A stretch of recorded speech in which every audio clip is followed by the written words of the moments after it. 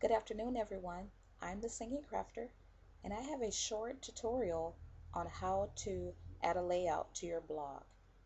Now, this is for the newbies. I know a lot of you guys know how to do this already, but I'm a newbie as well, and I just figured this out a couple days ago. But it's super easy. Now, what you're looking at is a blog of mine, and all the black is the current layout, but that's going to change.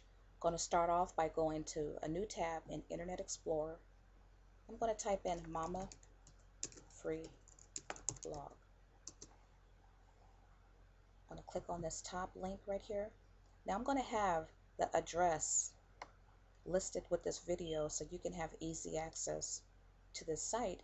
But this person have listed a whole page, I'm going to scroll down, of different sites that offer free web layouts or free blog layouts. And I'm going to pick on the one that states Bling on the Blog right here. I'm going to open that up and maximize it and scroll down. And these different layouts that you see are free. And if you notice, under each layout there's a text box that has a code in the inside. Well, you find the layout that you like, and I happen to like this one. And this is the corresponding box that goes with the layout. Now you want to start on the top of the box. Make sure this bar is all the way at the top of the arrow. Click inside the box and highlight everything in it. You want to scroll down and look at that bar on the right. When it touches the end of the bottom arrow, you know you have everything highlighted. It's so very important that you highlight everything because you're going to copy everything in this box. And if you miss a word, your layout may not post correctly. So I have just copied everything in the box. I'll do it again. Right click inside the box, click copy, and go ahead. Well, I'm going to X out of this page. I'm going to return to my blog. Hey, it's still black. Well, it's supposed to be because we haven't customized it yet. Go ahead and click customize. Now this is the blueprint of your blog. This is how everything is set up, and you can change these things around. I'm going to be doing a tutorial on how to do that. But pay attention to the blue tabs that states add a gadget. You can open up any one of these and copy your link, but just know wherever you open and copy your link, it's going to be a link left from the person who created that layout. It's going to be left wherever you copy it.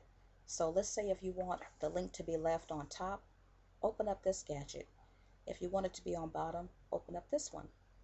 Want it to be to the side, open up that one.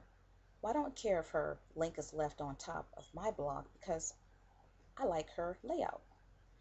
Now, once you open up that gadget, you're going to see a list of all these icons. The one that we are interested in is this one, and it's the HTML/Java script, if I pronounced that correctly. We'll go ahead and click on the plus sign to add that.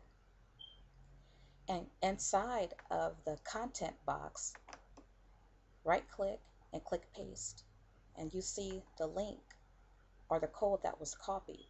And that's a pretty big code. That's why you want to make sure that you have everything highlighted, so you copy everything. Now in the title bar, you can leave a title, but if you do, it's going to show up in your blog. So if you don't want to have a title showed up in your blog, leave it blank. That's what I normally do. And go ahead and click save right here. And if you notice, this box right here populated inside your layout. That lets you know that you have added something to your layout. Let's go ahead and view the blog.